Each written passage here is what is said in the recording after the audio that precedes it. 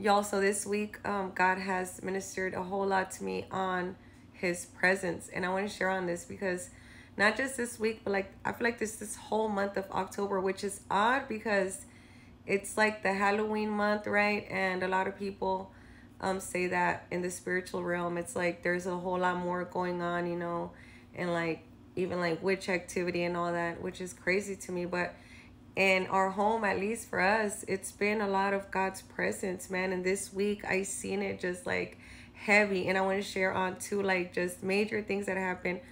I'm going to share one on this one, and then I'll just make a whole separate video for the other one because I think it's so important that like we share on these things. Y'all, if God is moving in your life, like please don't stay silent. Put it out there. God will speak through you. He'll put the words in your mouth. If you're like afraid, don't be afraid, because you know what? We need all the goodness of God out there. La mies es mucha, los obreros pocos. If you know, you know, right? So anyways, y'all, so this week, going back to this, it felt like it started on Sunday service, and I think that's why I even came on here, which was odd. And I'm gonna start doing it like every Sunday, like going on here and saying, hey, get to church, because this Sunday I got to church, y'all, and it just felt something different. Like we're just like worship, like praise, and I like felt like the touch of the spirit, right? And like if you know, you know. I'm not gonna get more into details because then people have like their own idea and opinion about this. But y'all, I started like just communicating with God, right, in your own special way. And I felt like I felt like an anointing, and like the like days previous to that, I would hear that a lot, like anointing. And then like that Sunday I felt it, and then this week I seen why God was bringing this like fresh new anointing. And it was really just time for something new, and it was like already set to happen. I just hadn't taken the step, type of thing.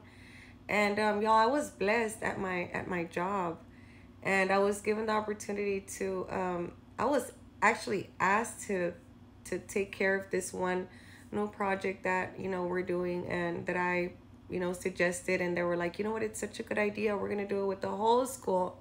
And I was like, what? They're like, can you have this program ready in like 2 days? And I was so busy, like it wasn't entirely like what I'm gonna be working with my own school and my own program, but it was some of it.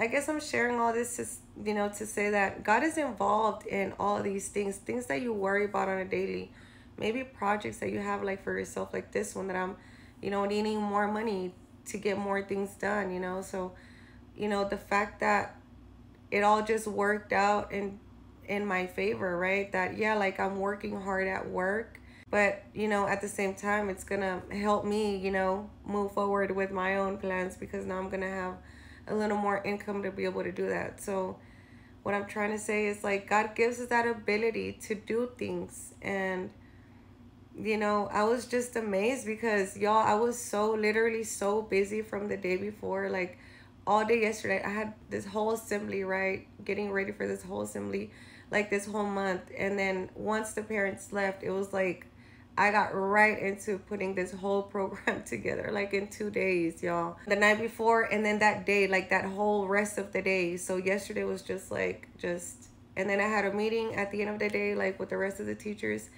And it's even a blessing to them, like in the sense that I was like, have you guys ever like phonics? And they were like, no, never. I was like, I'm gonna teach y'all how to teach the phonics, not only so we can work it here with the kids, but so y'all can take that with you, like as a teacher.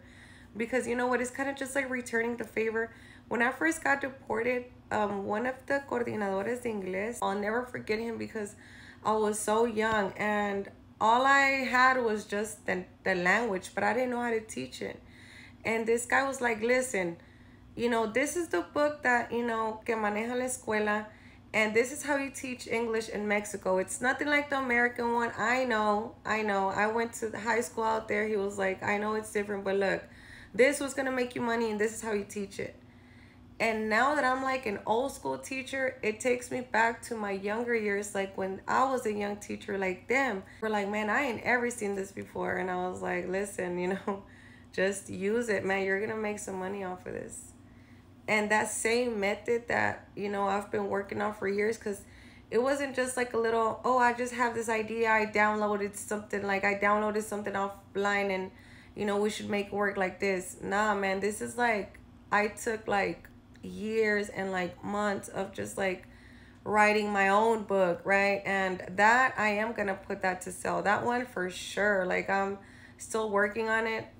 Going back to this, like I didn't give them the whole program that for myself, but I gave them some of it just so they could like get it like working, like going. It was just a good day in the sense that we're all blessed and we're all happy with it, and it's like a plan now. Yo todo esto que te cuento, o sea, se lo debo a él porque uno es un simple mortal, la neta que, o sea, sin él no somos nada, ¿me entiendes?